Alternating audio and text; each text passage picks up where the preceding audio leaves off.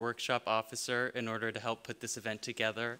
And I can just say that I'm so proud of seeing all of the presenters, all of the poster makers, the work that's gone into their projects, and just to see how much they improved over the course of our very few practices. So I just want to let you know that you guys are seeing a lot of really hard work today, and we can be proud of it as Wolfson students. So today with this session, I think we're really looking at a lot of issues that affect all of us. Things like journalism and ethics, things like climate change and justice, mental health, even religion and social media. And even though they're things that affect us and maybe sometimes we think about a lot, all of the presenters today have really gone about unique, creative ways of investigating these things that are just kind of constants in the background of our lives. And so without further ado, I want to introduce our first speaker, Anna Dikova, who's going to be talking about journalism and ethics in Russia. So welcome up, Anna.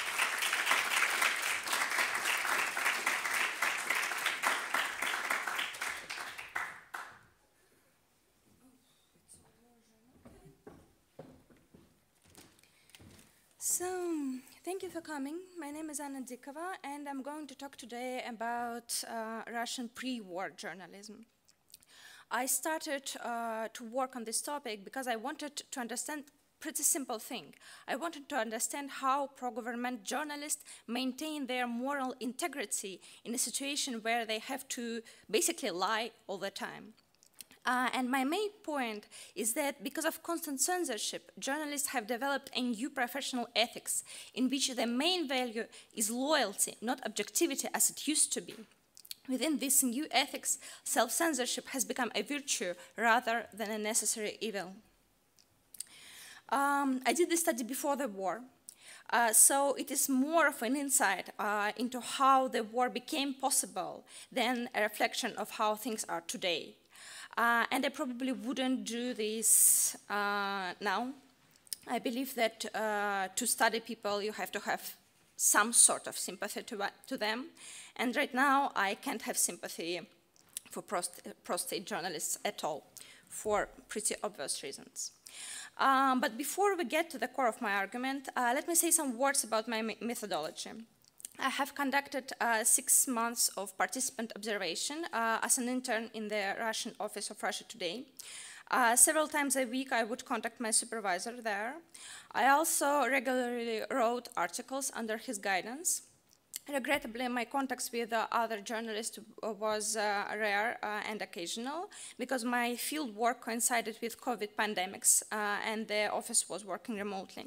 Having finished participant observation, I conducted 23 interviews with journalists from various state-supported media. I want to give some historical background on the freedom of the press in Russia to see the contradiction between the country's constitutional protection of free speech and media freedom and the reality of increasing pressure on journalists and media outlets. Ironically, Russian constitution directly prohibits censorship and enshrines freedom of speech and freedom of the media. But since 2014, when Russia annexed Crimea, media censorship has increased dramatically.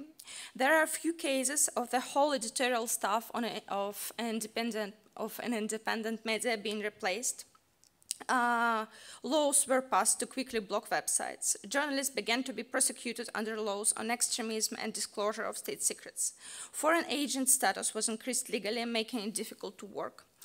If all this did not help, there's also a less legal practice of planting drugs on a person and putting them in jail as a drug trafficker.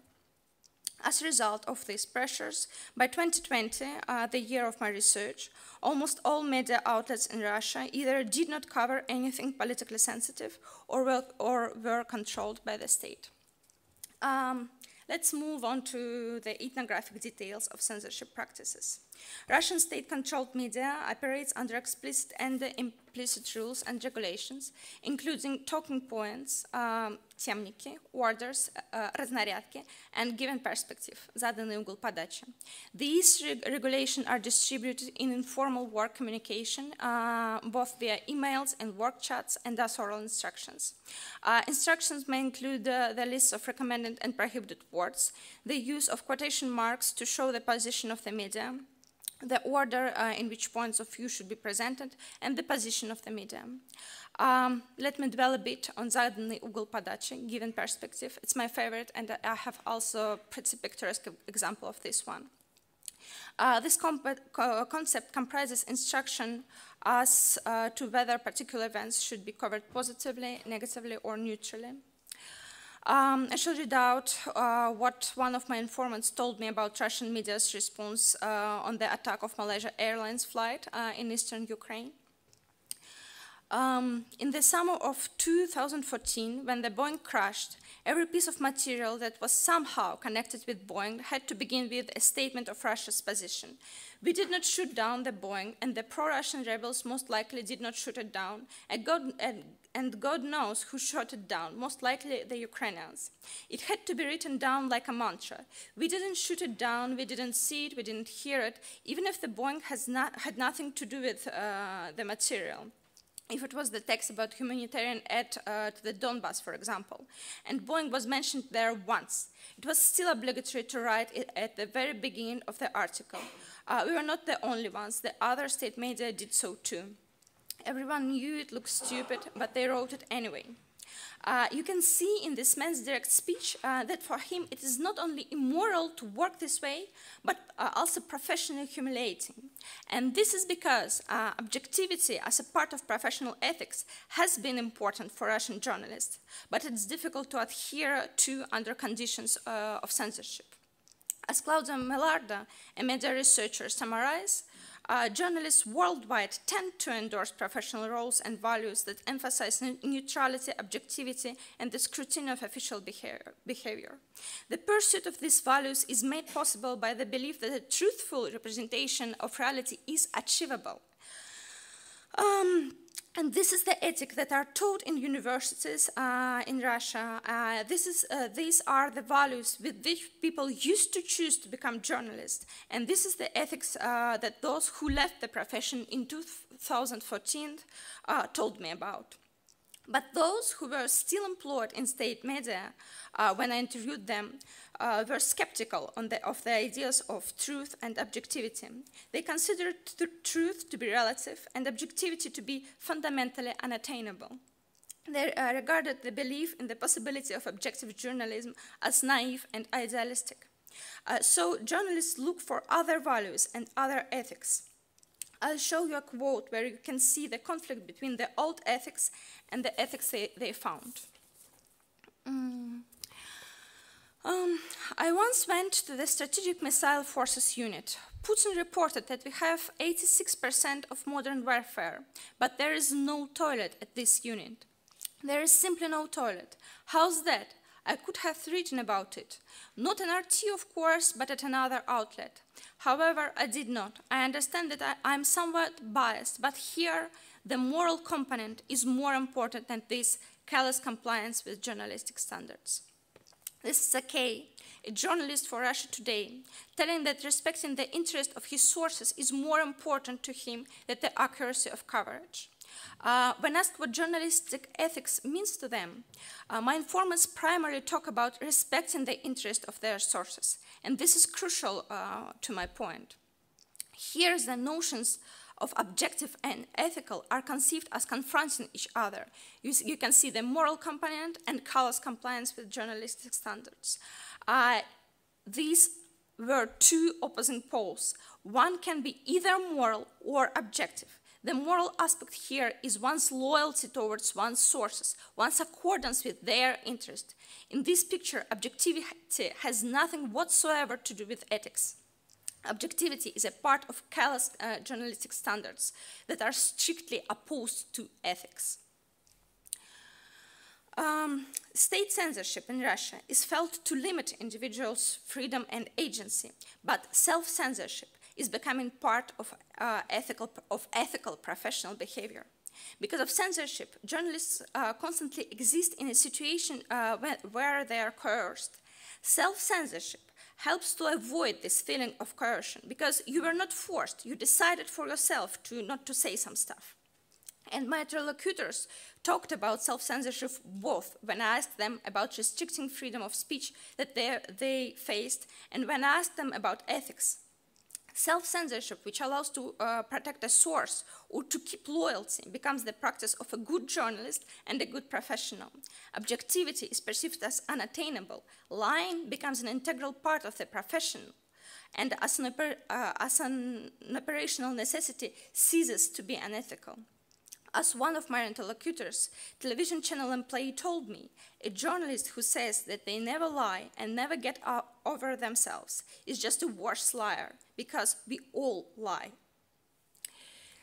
So to sum up, my question was how employees of state-supported media maintain moral integrity, and found that censorship violates the sense of agency. Journalists feel pressured, but self-censorship removes the sense of external pressure and returns the sense of agency.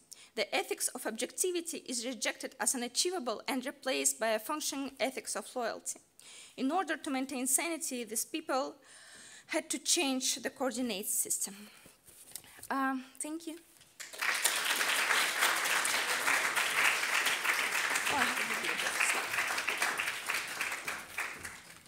We'll now have a few moments for questions.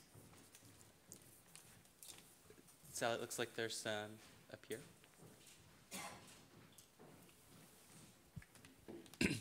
Hi, thank you so much for the presentation. I was just interested with regards to the ongoing war in Ukraine, how journalists find their role in mediating the conflict when soldiers are also reporting experiences like not having access to modern warfare and the conflict is not turning out the way that the Russian state propaganda is sort of making it out to be. So how do sort of journalists conflict with the actual experiences of soldiers who are reporting on the relative failures of the campaign so far?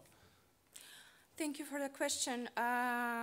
It interested me too, but this is a pre-war study. So I don't know how they feel it today. I can speculate, I can make hypotheses based on what I know, and based on what I know, I could say that they probably perceive themselves as protectors of the state. So if they have to say something which doesn't really reflects reality, how they know about this, they would see it as like something which has to be done because there is a thing which is way more important than reality.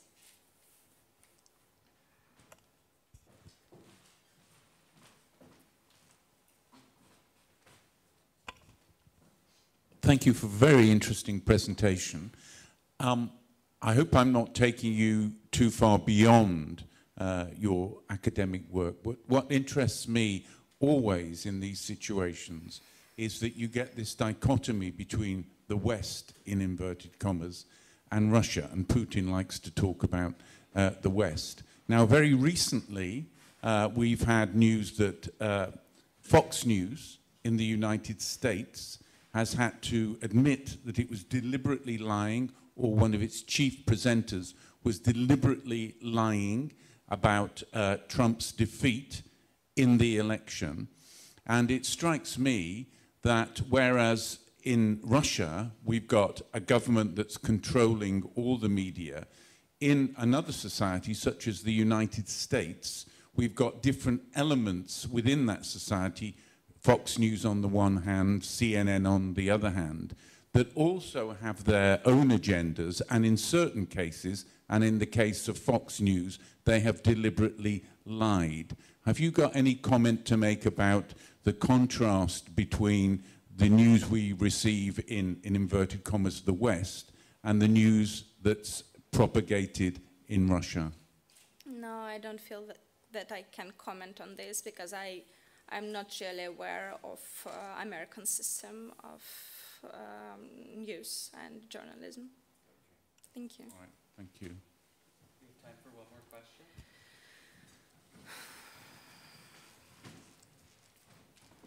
Hey, thank you for this very interesting and very relevant, especially these days, lecture. Like, it's some really tough topics, I can imagine. Slightly continuing the previous line of questions concerned about the relation between Russia and the West, it's where you talked about how there's this self-censorship which removes the need for like that pressure from the state. So is there, as far as you know, any sort of, say, countermeasures or counter-pressure that is perhaps at least being tried to be employed or used by, say, external actors such as the West in Russian journalism? And would those sort of things have any sort of effect? Because we do still sometimes see whistleblowers and dissenters and so on, where obviously I'd hope also that they do that just out of their own morality and good choice. But I was wondering how much is there, if any, sort of external influences now affecting them? Could you please repeat the question? Yes. Are there any external influences or pressures used by the West on Russian journalists to kind of try and act as a counterbalance to the Russian state's pressures on them? Like in external forces, which kind of external forces? Sorry. As well. I mean, it is a bit vague, I guess. Any sort of perhaps pressure to, say, report on things in a certain manner versus, say, perhaps what might be socially accepted within Russia. Yeah, of course, there is a lot of instructions on how various events should be covered and should not be covered, and there is some point of, I would say, freedom or flexibility on covering some issues. And the question you were talking about, probably since it's not like crucial point for Russian current agenda, they could be covered with more flexibility than, for example, some more closely war-related stuff. I see. Thank you. Thank you. Thank you. That's it. Thank you.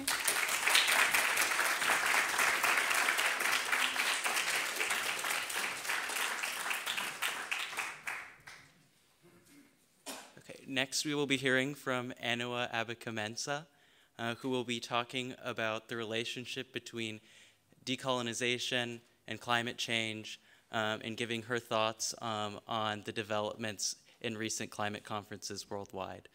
So without further ado, I want to welcome her to the stage.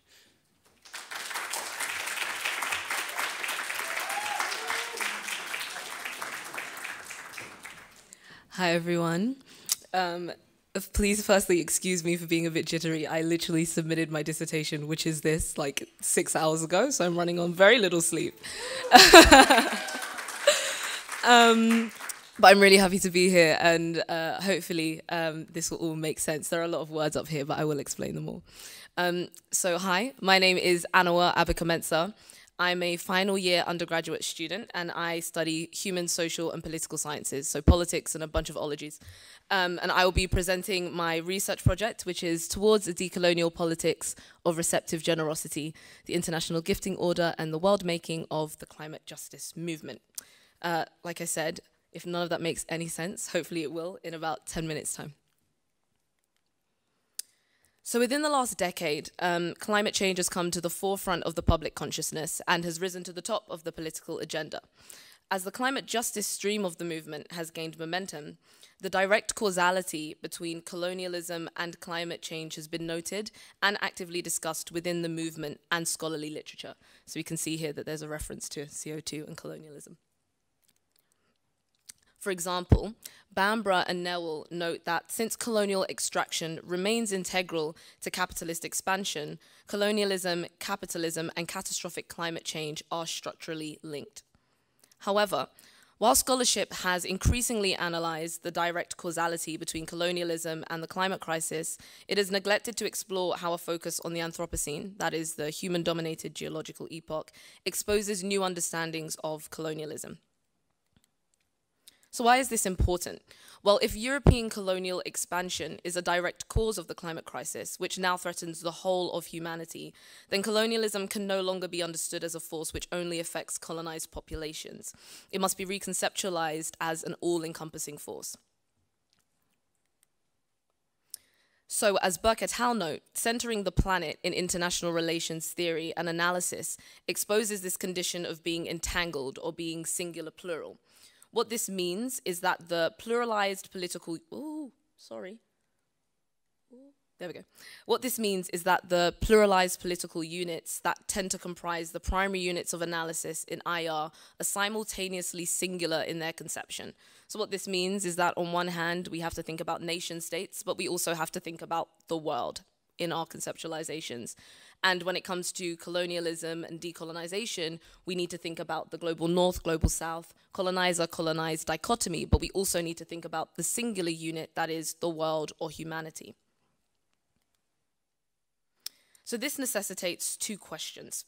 How do conceptualizations of colonialism and global coloniality change when we consider entanglement? And how do conceptualizations of decolonization change when we consider entanglement? Sorry, I've lost the mouse. To answer this question, we explore the discourses that are emerging from indigenous activists within the climate justice movement. And so I analyzed the addresses of 5 indigenous activists across COP25, COP26, and COP27. These are from left to right, Hindu Umaru Ibrahim from Mbororo, the Sahel, Chad. Up there we have Chai Surui, she's from Rondonia, the Amazon in Brazil. Here we have India Logan Riley.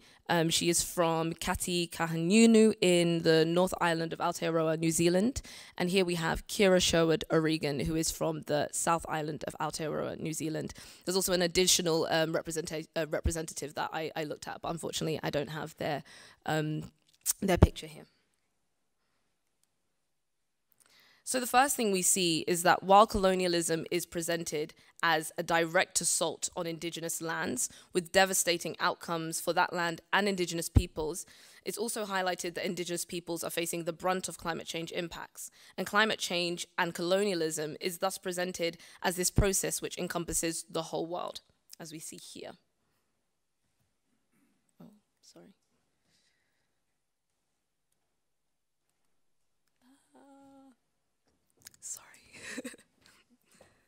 The mouse has disappeared. There we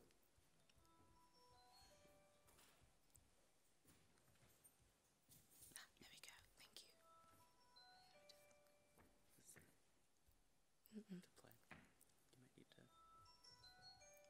Fabulous. Peoples extend beyond just what's happening in developing nations and enforce ecosystems to include what's also happening in developed nations and all ecosystems across the globe. So to summarize, she effectively says that in the case of climate change, all of our fates are intertwined. Global coloniality is also presented as a structure through which indigenous knowledge is excluded from the world community by Western governments. The activists then condemn the land theft of colonialism, but they also condemn the overrepresentation of global north knowledge and solutions while affirming their own culture and their own contributions. We are experts on climate. We are the kaitiaki, the stewards of nature. We know the legitimacy of our voices, and it's about time that you recognized it too. However, ignoring and neglecting these contributions is not presented as primarily being damaging to indigenous peoples, but it is presented as being damaging to the global north, to Western governments, and to the world community. When you silence us, you deny yourselves learning from our ways, and you continue to sideline those who have real solutions for all communities.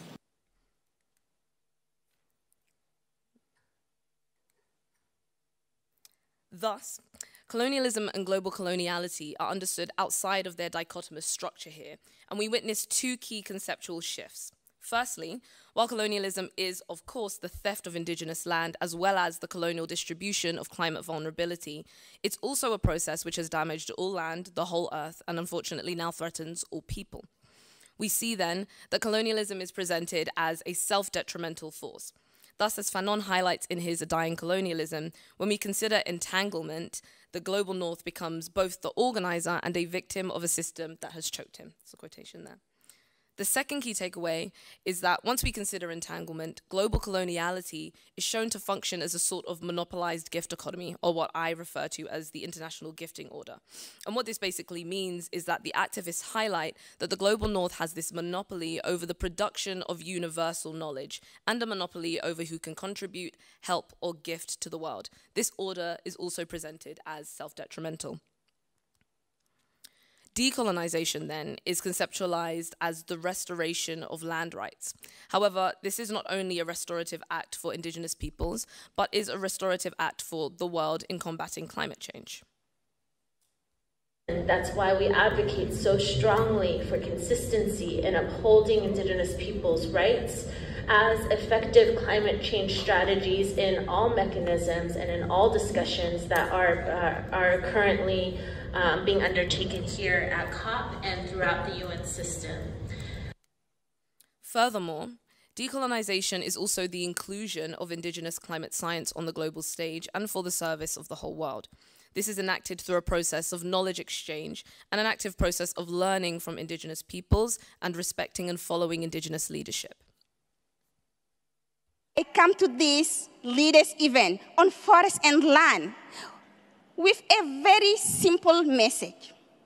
We have the map. We know where we are going, and we know how to drive. So give us the key. I come to this. And because I think this is a very good summary of everything that's been said here, this is Logan Riley speaking for about 30 seconds to this point. And last but not least, land back, oceans back. This is all part of following Indigenous leadership. This is what keeping warming below 1.5 degrees looks like. This is an invitation to you. This COP, learn our histories, listen to our stories, honor our knowledge, and get in line or get out of the way. Kia ora. Thank you. Therefore, we see a very different approach to what constitutes decolonization. As the indigenous activists insist on their histories and knowledge being learned and upheld, they appear to be advocating for what Maldonado Torres calls a decolonial politics of receptive generosity. And this is a term borrowed from Roman Coles, and this describes an ethics committed not merely to giving to others, but to receiving from them as well. Such an ethics depends upon an attitude of vulnerable openness to learning from others, not merely masterfully teaching them. This process achieves not only justice for indigenous peoples in the global south, but is presented as necessary for the survival of the world. Decolonization, then, is characterized as a post-colonial cosmopolitanism, and this is a form of world-making. So thank you for listening, and I'm happy to answer any questions that you may have.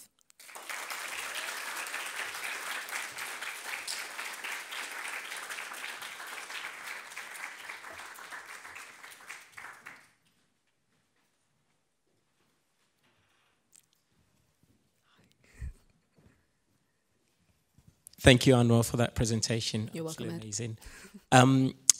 So obviously, as you probably know, I've just come back from Ghana, and this is something I've been looking at personally as well. But do you get a sense that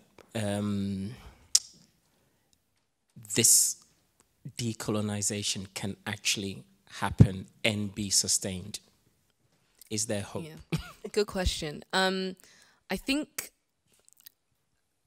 a good way of thinking about that is that there's a bunch of literature that obviously I couldn't include here, but there is a theory that cosmopolitanism is an imagined community of global risk. And what that means is that another element of looking at this is that we come together and work together and we mobilize our individual identities and cultures and perspectives in the face of a global risk. Climate change is one of those, but we could have looked at COVID-19 as another example. And COVID-19 is a good example because actually we saw a lot of examples of what people called south to north humanitarianism, where we had doctors from Somalia going to Italy, and we had a lot of developments in terms of how to restrict movement, etc., coming from the global south and then being emulated in the global north. Now, while that wasn't always completely acknowledged and that wasn't always highly and heavily reported, it is something that took place. And so this idea of receptive generosity, I think, comes to the fore in the face of these global risks. And I think we see that different cultures and identities and political subjectivities are mobilized in the face of these things. So I think it's possible. I think it does depend on a level of humility, which is what kind of this is all about. But I think when push comes to shove, it happens. Unfortunately, we'd love it to not come to that point. Yeah.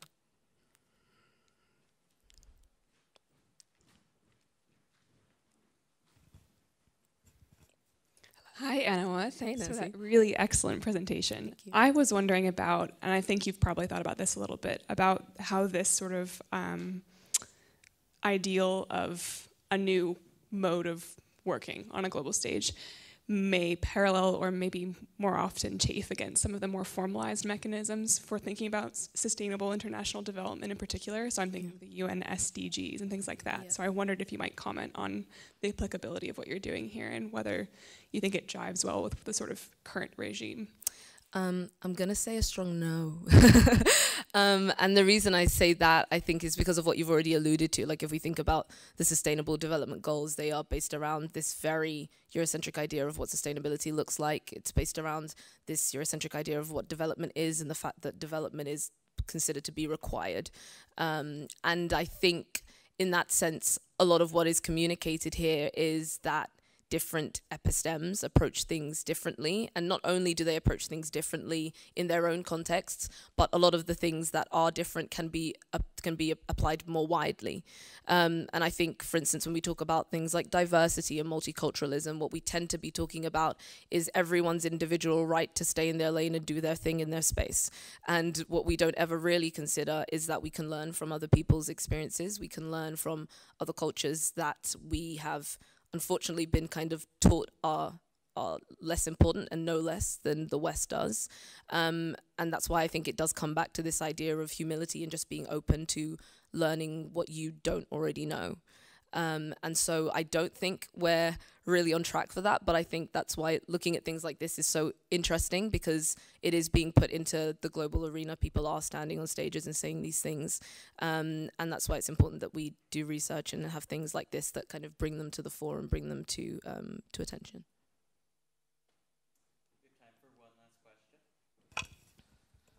Hi, thank you so much for the presentation. Just responding to your use of Fanon, and who sort of defines violence as being a very constitutive part of the process of decolonization. Yeah. Essentially, my question is, where's the space for protest and potentially violent protest that does transgress against kind of like human welfare as well, in order to make sort of make profound and make clear the need for quite sort of emergency action, and for the West to listen to these sort of non-Western forms of climate justice? Yeah.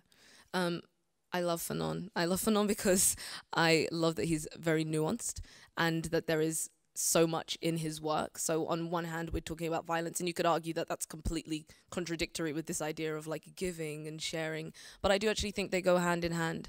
And I think protest is a very important and necessary tool for one, attention. I think disruption is a very important way of getting things on the agenda. And it's worth noting that we don't get to have these conversations until people protest. It's taken protests and movements at previous COPs to get indigenous peoples the spaces that they've needed here. And it continues to take those movements in order to have these conversations. I don't think that protest is necessarily a route to conversation, but I do think it's worth acknowledging that actually sometimes in order to get in a room and have a conversation with the people that you need to talk to, you've got to scream outside the room first. And I think this is a good example of that. And so I absolutely think there is room for protest, and I absolutely endorse and love me a good protest. So yeah.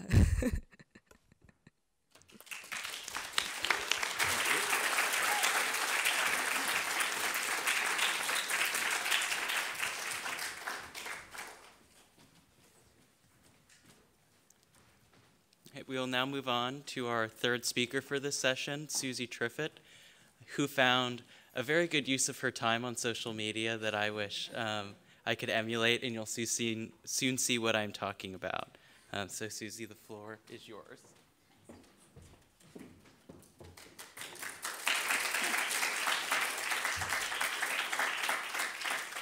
Hey guys, what a talk to follow, I think it's the first thing to say. Thank you so much for coming to my TikTok. It's awesome to see you here. My name is Susie and I'm a PhD candidate based at the Faculty of Divinity. I'm currently undertaking a project based across theology and one of the ologies, anthropology, where I'm studying people who became Christian during the pandemic. I'm doing my research through fieldwork, which means that next year I will not be based in Cambridge, but I'll intrepidly be moving to Bradford in Yorkshire. Shouldn't laugh. To work with the churches and Christian community there. So let's start this talk with Clara. As expected, when I dreamed of undertaking a PhD in Cambridge, I seemed to be spending a large amount of my day perusing Christian TikTok. And Clara is my favorite Christian influencer. As you can see from, oh, you can't. Oh, oopsie, never mind. Well, you could have seen from her description, Clara posts out Jesus content and me doing me. So let's look at a recent TikTok, which is here. Clara takes a selfie in the bathroom. If I had to speak about love, she asks, and then she shows a Jesus cartoon of Jesus hugging someone. This and videos filmed in her car are classic Clara content. So what does my new mild addiction to TikTok then have to do with the question of this talk? Did the pandemic enable people to explore religious belief? Well, everything in a way. Throughout my MPhil and my PhD research, I've kept coming across people who have come to belief during the pandemic through their computers and phones. I'm going to swiftly take you on the journey. I'm just starting to explore. Bear with me. I haven't finished and got to the destination yet, and I'm still kind of working this out. So where it started, during the summer of 2021, I engaged in largely online fieldwork on the Christian Alpha course. Has anyone heard of the Christian Alpha course? Yeah. So yeah, sorry, I need to calm down. I love Alpha. Alpha is an evangelistic Christian course seeking to introduce and unpick the basics of Christianity. It does this through a series of videos, which are then followed by discussions within a small group. It's important to note that this course is for those without a faith, as well as those with a faith. It can serve as an introduction to Christianity, as well as a spiritual refresher for believers who are struggling with their faith. Since its conception in the 70s, it's grown massively and has been undertaken by over 30 million people in over 100 countries and in more than 100 languages. So my interest in Alpha was piqued when I read a news report that Alpha's attendance had tripled during the COVID lockdowns. Historically, Alpha had always been in person, getting to know each other over a meal before discussing God and the meaning of life. Alpha had insisted on not going online until the pandemic, when they were forced to hold sessions over Zoom. When they did this, their attendance exploded and they haven't looked back. So I began my research fascinated in doing fieldwork on believers and non-believers' engagement in suffering. Sorry, that's a bit depressing. I'm a trained theologian, philosopher, and anthropologist. Suffering and God presented a tension between my theology training that told me the problem of evil was the main reason people did not believe in God, and my anthropology training that told me that suffering led people in need of comfort to God. There was an obvious tension between these two ideas, from my discipline, and it seemed the pandemic offered the perfect moment of encounter to test them. Did Alpha's growth confirm that people sought out religion in times of trouble? The short answer from my fieldwork was no. Throughout my interviews, experience of suffering was not cited as the reason why people had done Alpha. Prima facie, one might think this was caused by the awkwardness of talking about suffering. However, I readily spoke to people about their trials, often made easier by my openness to discuss the illness and death of my own mother to leukemia in 2018. But their reasons for coming to Alpha were different and awesome. It seemed for the majority of people I spoke to that they were interested in religion or exploring their faith. I term these people belief curious, that's my word, before the pandemic. The pandemic brought them out of the woodwork. First of all, because online alpha was more practical than in-person alpha. It took less time, people had more time. It was open to those who could not travel or had care responsibilities. Furthermore, people were no longer bound to engage in alpha at their local church. They could shop around, even attend an alpha in another country. For example, I spoke to a woman who attended a session in Lancaster from Germany. On top of all this, each alpha itself was no longer bound to marketing only to a 10-mile radius around its physical location. Now people can invite friends to alpha wherever they were based. Beyond this unsexy but realistic answer, there was another reason why people attended alpha online. The online environment allowed the belief curious to explore faith in private, away from the social gaze, in a safe space with a socially acceptable exit. Those who had previously been afraid of being known or seen to attend a religious or Christian evangelistic group did so privately from their own homes. No one would know. Further, if it was clearly not for them, they knew they could click the exit button, write a short email to the organizer saying the internet wasn't up to these sessions, and wipe their hands of all this God stuff. I wish you probably feel like that right now. Scratch that itch with no social consequences. So I was in awe of this answer as a Christian myself and as a researcher. It gave me a real need to know more about how the private digital spaces enabled by the pandemic had facilitated belief. And that brings me to TikTok. So hands up, who knows about TikTok? Yay. I felt that question might have more response than alpha. Hannah-Laurie, don't worry, I'm explaining what it is.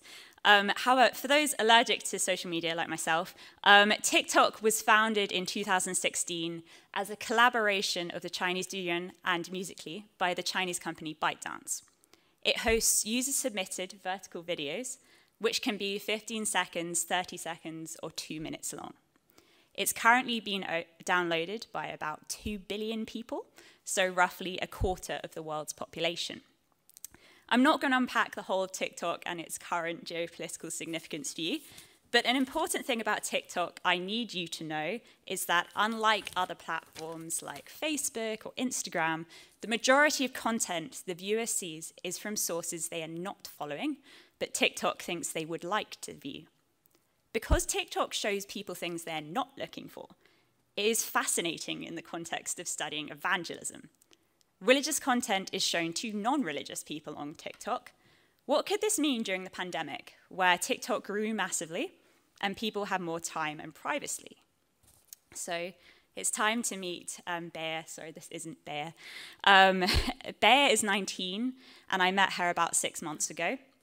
She sat in front of me, eyes keen and fidgeting, and told me about her conversion to evangelical Christianity over TikTok. She laughed. My parents thought I joined a cult. I mean, who hurt their generation? She told me about the TikToks, which explained the Bible to her for the first time. Their short length suiting her autism and short attention span. TikTok videos explained to her that Jesus died for our sins. Through TikTok, she found a community of young people. She joined online worship groups with 900 other people from across the world, where they would listen to music and a sermon before going to breakout rooms to discuss. She discussed social issues with the group. She told me that she now wanted to find a Christian husband to be able to take children to church and pray together. For Beatrice, the privacy of her bedroom and the long lockdown hours gave her the time to explore Christianity on TikTok. She became part of a community she wasn't looking for. And like my alpha interlocutors were belief curious before the pandemic, before alpha, while TikTok made Beatrice belief curious and ultimately a Christian. So how did TikTok have this power? Yes, it had this power because of the pandemic, time, privacy, blah, blah. The access, the digital platform provided, but there also seems to be something else about these TikToks. In a paper I'm currently writing, I'll argue that the gaps and absences between the viewer, the content creator, and the algorithm offers space for religious experience. Let me briefly explain this before I let you go. After meeting Beatrice, I met Henry. This is one of his TikTok reels. Henry is a Christian content creator. working freelancers for churches and charities all over the world. I asked him about TikToks and Reels. He told me, in 2023, vertical video is the most important content that exists for reaching people. I make Reels that are evangelistic to reach people who are not Christian, who just like created content, who in that idea of what church is wouldn't expect to see stuff like this. And I make devotional content for Christians. When speaking to Henry, I wanted to know how much strategy was put into these Reels by their creators. I asked Henry about this and he laughed. Before starting a video, there are a few things I ask. What is the platform, audience? These need different strategies. You need to make sure they're hooked in the first half second. You need something beautiful, cutting, which has movement and builds suspense. The conclusion I want you to draw from this is that the religious content that Beatrice is watching was incredibly curated by its creators. It was curated to be gripping, beautiful, and touching, to hook her in the first half second, created to make her feel something or even be a medium for the Holy Spirit. The last member of this tale, and then I promise I'll be quiet, is the TikTok algorithm, the mysterious algorithm which has freaked out users for knowing exactly what they want and need to watch. It's what makes TikTok addictive. In my current research, I'm investigating the religious experience that come about in those like Bear, who are shown incredibly emotionally curated Christian content by the algorithm and how this makes them feel. Some feel these TikToks have been sent to them. And the gaps between these agents create space for that wow factor or that God factor. It is not God of the gaps, it's gaps filled with God. Did God send me this TikTok today? And it's not my role as researcher to say he didn't. In rough conclusions on an ongoing project, the pandemic has enabled people to explore religious belief because it has given people the space, time, and privacy to engage with religion online. This can be seen with the growth of the Alpha course, but also with TikTok conversions. There's still so much to be discovered about the impact and potential of TikTok to evangelize. I hope I can find some of this out, but for now, I'm going to enjoy watching things like #NoneTalk. Okay.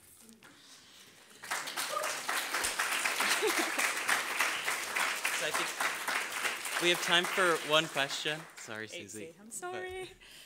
But yeah, if anyone has questions for Susie, please find her at the break as well, because it's super fascinating research. But. Hi, very interesting. I have a potentially very odd and very ignorant question. I don't have TikTok, but I used to have Instagram. And every now and then I would end up on these videos of, because I follow a lot of like planting and farming stuff, of kind of Christian homemakers that are kind of breaching into this area of sustainability and being self-sufficient. And I wonder if what your opinion is, whether those kind of overlaps of topics could actually influence some people to move from one of those areas, so from a kind of sustainability, self-sufficiency point into religion. Yeah, so thank you. Really good question. I think, I feel someone today was talking about hashtags. I feel like hashtags become very important in this context because when you put out a reel or a TikTok, you'll put hashtags underneath it because that hashtag will relate that video to other videos with a hashtag. And what that means is people very rarely put one hashtag. They might put Christian TikTok, but also, I don't know, hashtag American football is something I've seen in the same TikTok before. And you're completely right, because people who are following hashtag American football will also then be shown the Christian TikTok thing and can get led down that stream. And I think that's very interesting, you know, in the context of the TikTok algorithm, which takes account of the fact that you've watched that content, and then it will keep showing it back to you. So very good question and very true and relevant. Okay, sorry. Thank you.